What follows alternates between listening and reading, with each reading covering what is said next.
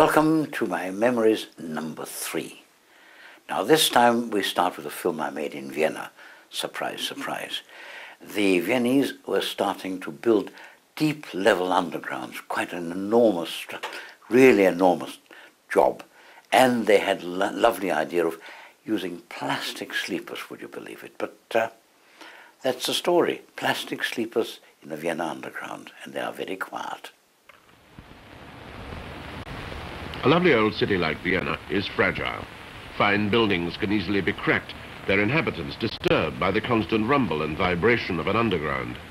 Even the light trains now in service are a nuisance. So when they started building the new underground, they took a leaf out of the model railwayman's book. They've started using plastics. Foam sleepers have been produced, light enough for one man to carry, impervious to water and oil, and of course, sound absorbing. Not satisfied with one breakthrough, plastic sleepers, they decided to fit rubber galoshes to that part of the sleeper in contact with the concrete track bed and a foam rubber underlay.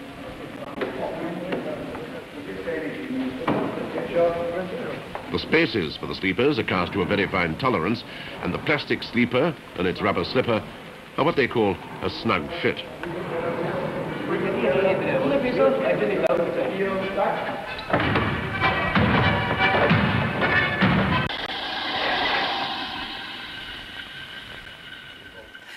Well, it was fun to see people dancing the Austrian Schuhplattler on the sleepers, but it really does work very well indeed. So that was Vienna. Why not look at Willy Woolard taking a brand new service vehicle out? It looks like a tank, but would you believe it? It floats. Let Willy tell you the story.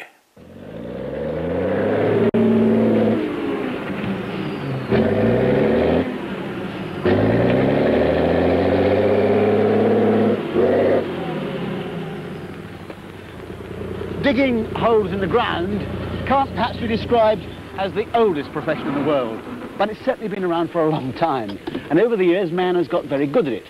On this programme, for example, we've shown many examples of machines that can dig big holes faster and move mountains of earth more quickly than ever before. But here's a vehicle that brings a strange new look to that old business of earth moving, and not just a new look, but remarkable versatility as well. But if you do happen to ship any water, you've got a bilge pump to get rid of it. It's driven by 2 powerful water jets, one on each side of the stern. But from very slow vehicles to some very fast ones, the APT or the HST or the tilting train or whatever it was called, we started working on it long before anybody else did. And so I thought it'd be a good thing to have it in tomorrow's world. And we got a model of the train, and, you know, we had to make it run at the speed that it should be running. So we fixed it onto a solid bar, and we moved the scenery and made the scenery move. Yet we got these shots of the train tilting properly, as it should be. And in fact, when we got to the end of it, I pinched my own ideas, but you'll see that in a moment. Many people believe that to make railways economic and competitive, they've got to run faster. But increasing speed can involve vast sums of money if new lines have to be laid. At British Rail Research Laboratories in Derby, the engineers looking into the problem of increasing speed virtually said the tracks are there, so why not make trains capable of going faster on existing lines? So they've designed something new and totally different, and they call it the Advanced Passenger Train.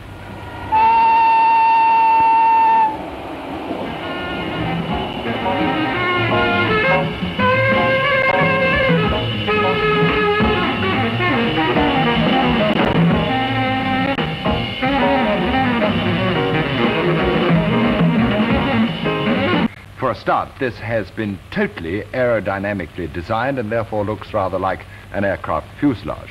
By this time I'd installed my first Gauge 1 railway in my garden, and I didn't keep very quiet about it, and in the canteen I talked to friends of mine in Blue Peter and said, I've got a garden railway, Gauge 1 garden railway, and they said, oh, we'll do a little bit, shall we do the official opening for you?